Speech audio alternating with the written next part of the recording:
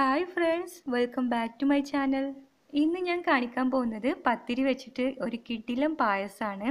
ഇത് നമുക്ക് സിമ്പിൾ ആയിട്ട് കുറഞ്ഞ ടൈമിൽ തന്നെ തയ്യാറാക്കാൻ പറ്റിയ ഒരു റെസിപ്പിയാണ്. നമ്മുടെ അടപ്പായസത്തിന്റെ ടേസ്റ്റ് ആണ് ഇതിനുള്ളത്. അപ്പോൾ ഇത് എങ്ങനെ തയ്യാറാക്കുന്നത് നോക്കാം. ഇതിനു വേണ്ടി 4 പത്തിരി എടുത്തിട്ടുണ്ട്. നൈസ് പത്തിരിയാണിത്. ഇതൊന്ന് കട്ട് ചെയ്തെടുക്കണം. ഞാനിവിടെ സ്ക്വയർ ഷേപ്പിലാണ് കട്ട് ചെയ്തെടുത്തിട്ടുള്ളത്. നിങ്ങൾക്ക് ഇഷ്ടമുള്ള ഷേപ്പിൽ കട്ട് ചെയ്ത് എടുക്കാം കേട്ടോ. ഇങ്ങനെ കട്ട് ചെയ്തെടുക്കുമ്പോൾ നമ്മൾ കടയിൽ നിന്ന് വാങ്ങുന്ന ആ അടയുടെ ഒരു ഷേപ്പ് കിട്ടും. പിന്നെ അതിന് വേണ്ടത് പാലാണ്. ഒരു 1.25 കപ്പ് പാലെടുത്തിട്ടുണ്ട്.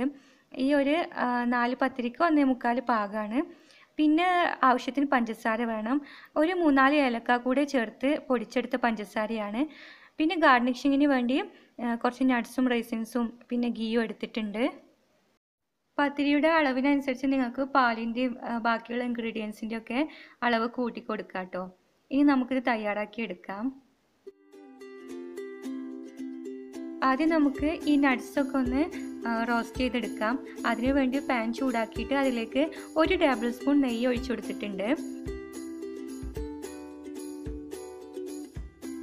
നെയ്യ് ചൂടായി വരുമ്പോൾ അതിലേക്ക് കാഷ്യൂ നട്ട്സും അതുപോലെ റൈസിൻസും ഇട്ട് ഒന്ന് റോസ്റ്റ് ചെയ്തെടുക്കാം.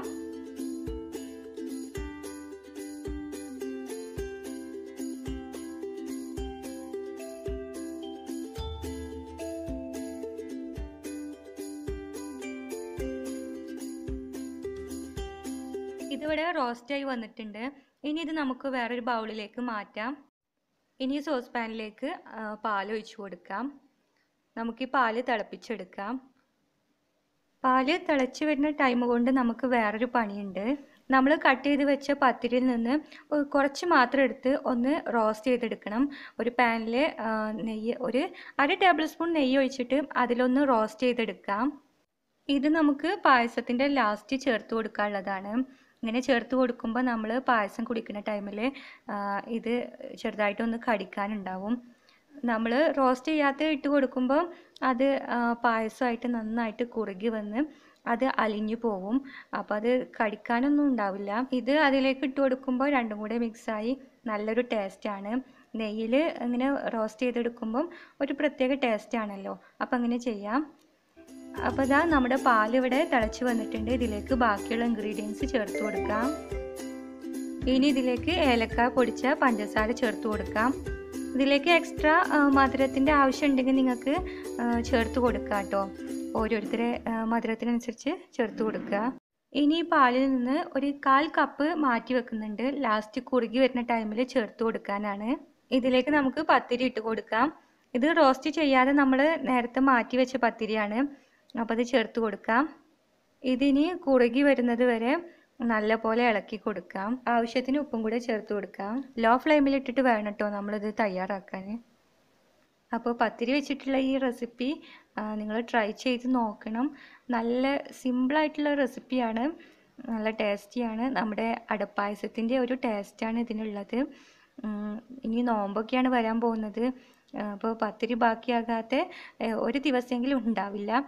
അപ്പോൾ അങ്ങനെ ഉണ്ടാവുമ്പം നമ്മൾ രാത്രി ഫ്രിഡ്ജിൽ എടുത്ത് വെച്ച് പിറ്റേ ദിവസം നമുക്ക് ഇതുപോലെ ഉണ്ടാക്കി നോമ്പ് തുറക്കുന്ന ടൈമിൽ ഉണ്ടാക്കി വെക്കാം. ഒരു ദിവസം തരിക്കഞ്ഞിക്ക് പകരം ഇതും ആവാമല്ലോ. അപ്പോൾ വെറൈറ്റി ആയിട്ടുള്ള ഒരു റെസിപ്പി കിട്ടുകയും ചെയ്യും. നല്ല ടേസ്റ്റി ആയിട്ടുള്ളത് കഴിക്കുകയും ചെയ്യാം. അപ്പോൾ ഇത് നല്ലപോലെ കുറുകി വന്നിട്ടുണ്ട്. ഇനി ഇതിലേക്ക് നമ്മൾ ബാക്കി എടുത്ത് വെച്ച ഒരു 1/4 കപ്പ് പാലുണ്ടല്ലോ, ഈ സമയത്ത് ചേർത്ത് കൊടുക്കാം. പിന്നെ റോസ്റ്റ് ചെയ്ത് വെച്ച പത്തിരിയും ചേർത്ത് കൊടുക്കാം.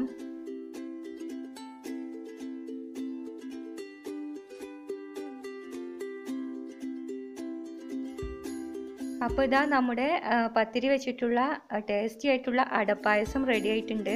എല്ലാവരും ട്രൈ ചെയ്ത് നോക്കാൻ മറക്കരുത്. ഈ റെസിപ്പി നിങ്ങൾക്ക് ഇഷ്ടമായെന്ന് കരുതുന്നു. ഇഷ്ടമായ കമൻസിലൂടെ അറിയിക്കണം കേട്ടോ. അതുപോലെ എല്ലാവരും ട്രൈ ചെയ്ത് നോക്കണം. പിന്നെ നമ്മുടെ ചാനൽ സബ്സ്ക്രൈബ് ചെയ്യാത്തവരാണെങ്കിൽ ഒന്ന് സബ്സ്ക്രൈബ് ചെയ്ത് സപ്പോർട്ട് ചെയ്യണേ. കൂടെയുള്ള ബെല്ലൈക്കൺ കൂടെ പ്രസ് ചെയ്ത് അതിൽ ഓൾ എന്ന് സെലക്ട് ചെയ്യണം. അപ്പോൾ പുതിയ വീഡിയോസൊക്കെ അപ്ലോഡ് ചെയ്യുന്ന ടൈമിൽ നിങ്ങൾക്ക് അതിന് നോട്ടിഫിക്കേഷൻ കിട്ടും. അപ്പോൾ ഒരുപാട് പേര് നോട്ടിഫിക്കേഷൻ വരുന്നില്ല ഒക്കെ പറയുന്നുണ്ട്. അപ്പോൾ ബെല്ലൈക്കൺ പ്രസ് ചെയ്യാൻ മറക്കരുത്. അതുപോലെ തന്നെ ഒരുപാട് പേര് നമ്മുടെ പ്രീവിയസ് വീഡിയോസൊക്കെ കണ്ടിട്ട് റെസിപ്പിയൊക്കെ ട്രൈ ചെയ്യാറുണ്ട് എന്ന് പറയുന്നുണ്ട്. അപ്പോൾ അതൊക്കെ കേൾക്കുമ്പോൾ ഒരുപാട് സന്തോഷമാണ്. നിങ്ങളുടെ സപ്പോർട്ടാണ് വലുത്.